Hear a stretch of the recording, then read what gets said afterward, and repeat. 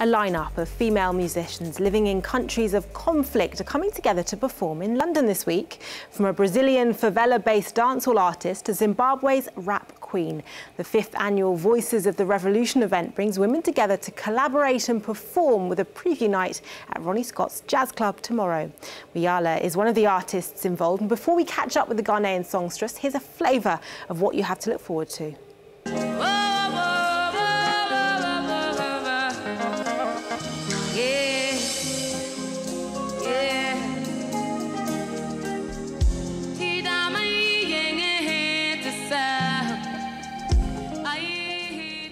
Beautiful sounds of Wiyaala performing there, and you can catch the songstress at Ronnie Scott's Jazz Club tomorrow, ahead of which, very pleased to say, she's popped into London Live News to join us. Welcome. Yeah, thank you. Here, this is your first time performing in London. How are you feeling about it? I'm so excited. I can't wait tomorrow to get on that stage and show everyone what you've got. Tell us why this particular event was something you wanted to be a part of. Well, for me, there's a saying that when you put a lot of women together, we tend to be like, but it's an opportunity to work together and let people know that, no, we can work together no matter how many women you put together. And the song, the life experience, learning about each other, the stories from each country, the music, the style, and how we can blend it.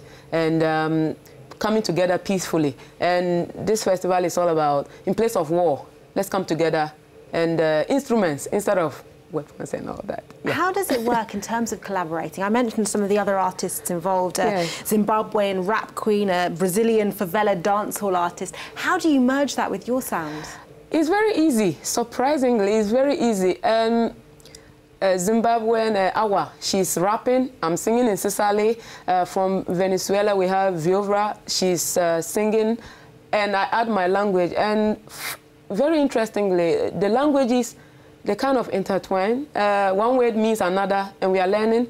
And when we sing together, it's just beautiful. And for me, I just go like, wow. So it's true when they say, at the end of the day, we are all branches of the same tree. It's like one tree, this person goes here, this person goes here. But when you trace back, the language, everything just beautiful. Instruments and everything. Beautiful way of putting it. Yeah. Tell us a bit about what audiences have in store when they go to see you tomorrow perform. Oh, my God. For the audience, they should just expect excitement, entertainment, performance, energy, and something new, something they haven't seen before. Trust me, they should come and see. Given that the idea behind this is to bring women together who live in countries of war, of conflict, the idea of focusing on women and not all musicians, why is that something that's important to you? Well, for almost all of us taking part in this project, it's not easy for us in our countries. When you are a female and you say, I want to do music, it's like saying, I want to be a prostitute, but first-class prostitute. Some people will tell you, oh, you want to do music, just say you want to do prostitution. That's how some people, a lot of people see it. If you're a man, it's kind of okay. But a woman, oh yeah, you're going to be wearing lipstick and showing your things and like parading yourself for the highest bidder. But it's not like that. It's something you love. It's your passion. You want to sing. Music is for everybody. Why should it be for a particular sex and not all of us? We're all human beings. We have talents. Let's all go out there and enjoy ourselves.